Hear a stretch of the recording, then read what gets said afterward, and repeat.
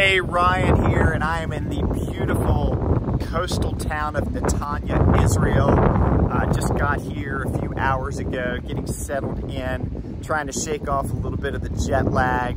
7-hour difference, but grateful to be in this beautiful place, just a little bit north of Tel Aviv and south of Caesarea here along the coast of Israel. And looking forward to taking as many videos as I can this week and just kind of share a little bit of the journey with you as I'm going through the land, helping with a tour led by Rabbi Jason Sobel. And I'm gonna just try to take these short videos and connect the land of Israel to my book, The Weird Apostle, which I'm looking forward when I get back from Israel to resuming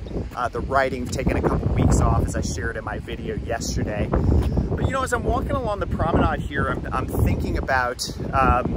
how it reminds me that, you know, when it comes to Paul, and really I would say the Bible in general, there's only so much you can learn and experience when it comes to these things in a library, in a pew, in a book. And this is somewhat controversial, but there's only so much you can learn from the Bible itself. But there's something about being in the places where these, you know, things that we read about, really any part of the Bible, whether it's in the Old Testament, the New Testament, the letters of Paul, whatever it may be, when you actually get to come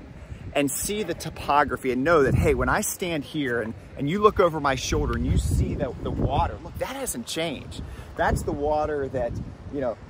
Abraham looked at when he was here, and that Jesus looked at, and that Paul looked at. And it's just amazing to think that there's certain things, not everything. I mean, obviously, these buildings behind me weren't here in the days of any of those characters. But there are many things here in the land of Israel that haven't changed. And so it's so easy when we're reading anything historical, but certainly something as important as the Bible, to just sort of imagine the way things were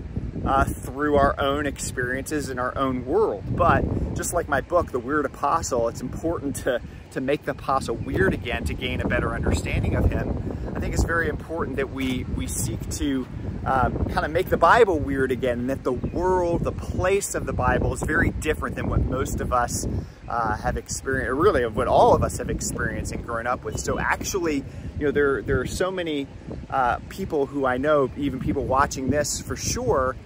who when you come to the land of Israel and you see the Sea of Galilee, or you walk the streets of Jerusalem, or you even see the beautiful Mediterranean coast here, you have these aha moments where it's like, wow, you know, I didn't realize that it looked that way, or that it was this small, or that it was this big, or whatever it may be. But I hope that over the next week, as I'm able to take some of these videos, maybe what, you know, some of the places and perspectives that I share will help you to understand some things and see things a little bit differently, and maybe just increase your interest or understanding in these wonderful stories and accounts that we have in the Bible. So I guess what I'm saying is we got to make Paul weird again, but we also got to make the Bible weird again, and that it took place in, even though the message transcends time and place and space, if you will, it still had a context. And when we can actually touch and feel and see, and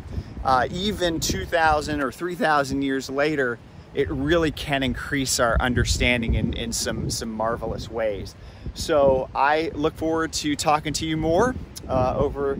the next couple days. To be continued.